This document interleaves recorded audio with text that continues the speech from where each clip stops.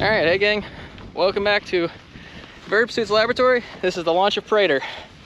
Yeah, we're on the way to the pad. I'm excited and terrified, so see you when I get there because I'm exhausted.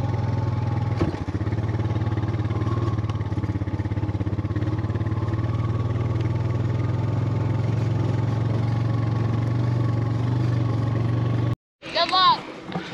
Thanks.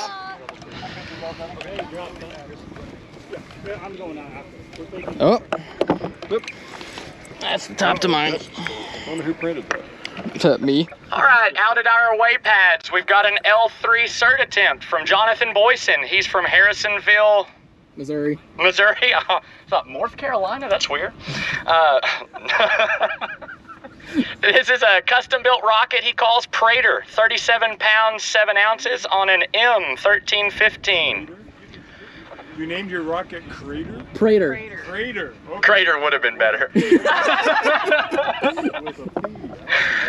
All right, clear sky, clear range. Everybody's watching in 5, 4, 3, 2, 1, go.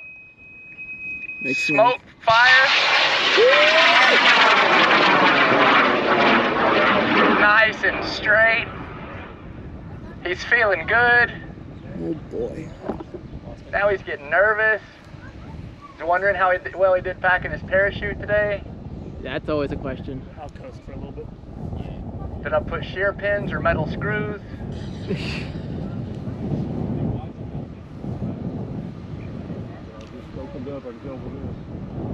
Okay, we've got it set. It's open.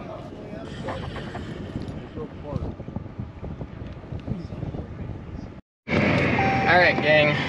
So, PRAETOR ascent, beautiful. Pretty sure it came down under a chute. It's on the ground, so we're going after it. It went down way out of sight, so we'll see what we find.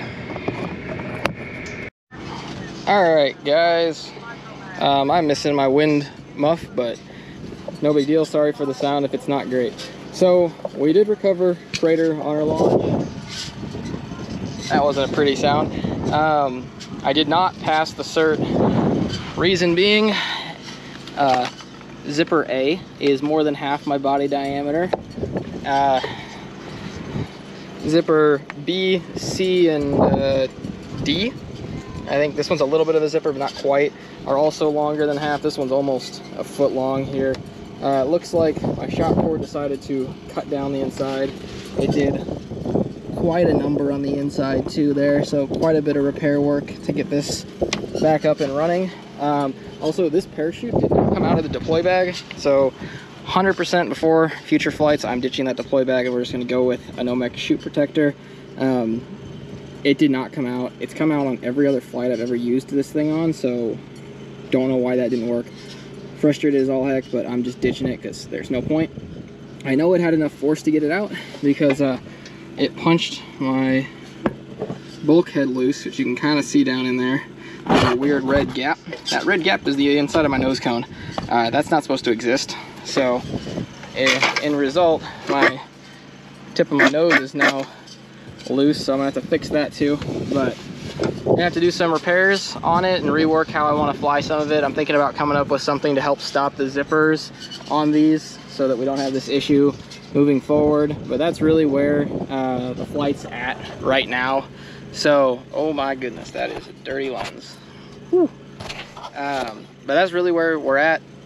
It's not huge. I'm a little upset that we didn't get the cert today, but we'll rework it and refly. So I'm aiming for probably October, November at this point to try and fly again, but we'll see what happens. So thanks for watching, gang. I'll see y'all in the next video.